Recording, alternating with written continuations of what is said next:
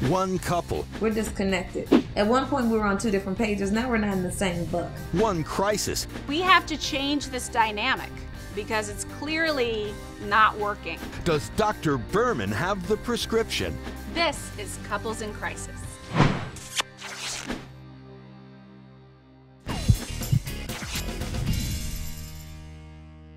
Hi guys. Hello. How are you?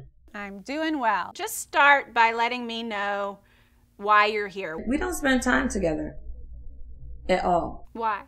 I just don't always feel like he puts forth an effort. Is she right that you don't necessarily make the effort? She doesn't see the effort. Like there'll be instances where I'll think in my mind, okay, well, we'll go to dinner, we'll go do this.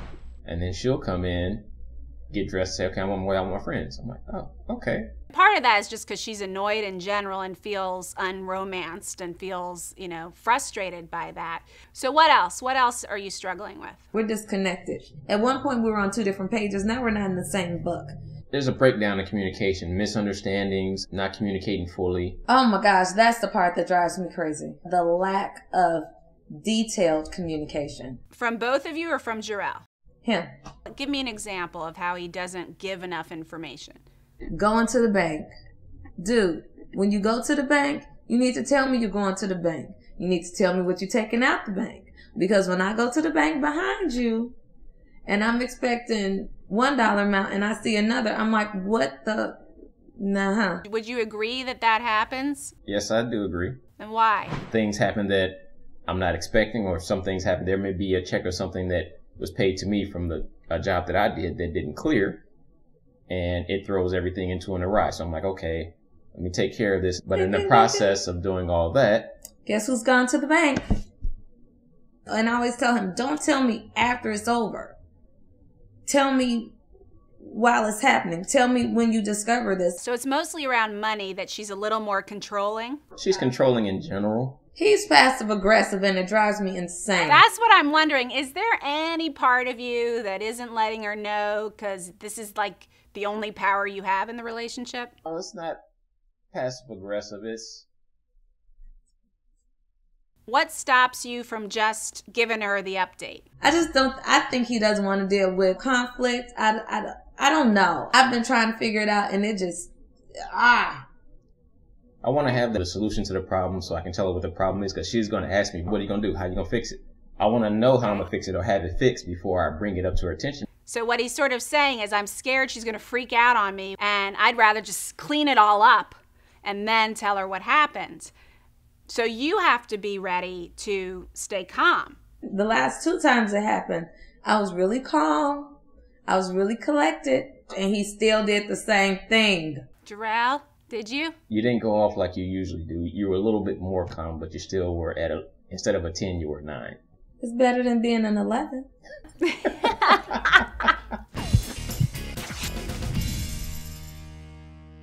I think this is how you grew up, Jodie, and you're what I call an alpha woman. Yes. You like to be in control of everything. That makes you feel safe. And what ends up happening for the alpha woman is that she is stressed out all the time.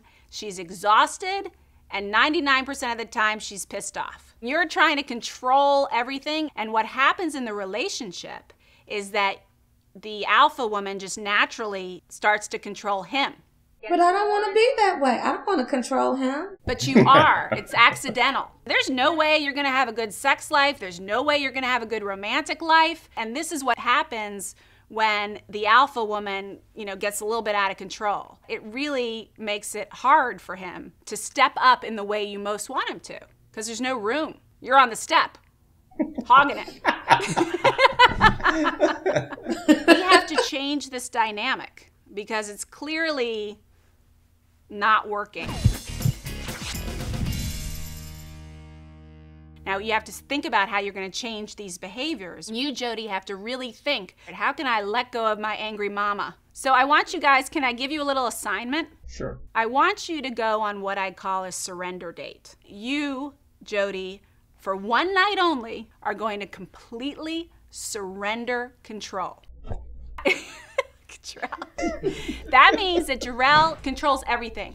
What you wear, where you go, how you get there, what you order, every decision for the entire night he makes. You think you can do it for one night, Jodie?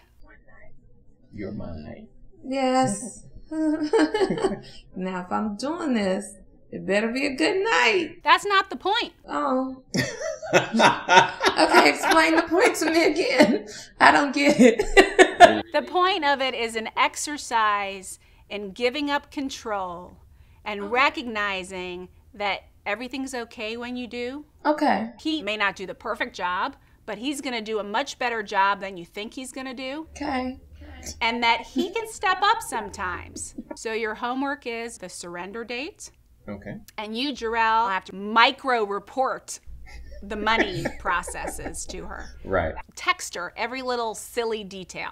And your job when he does that is to, instead of going from a 10 to a 9, is to go to a 6 and start trusting him. He may not do it the same way you would, but he'll do it.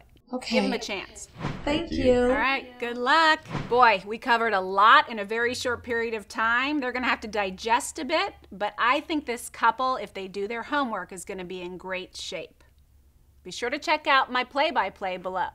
If you enjoyed this episode, check out Dr. Berman's play-by-play on this couple. And check out What the Heck Are You Eating?, where Joy Bauer breaks down the good and the bad in your favorite foods.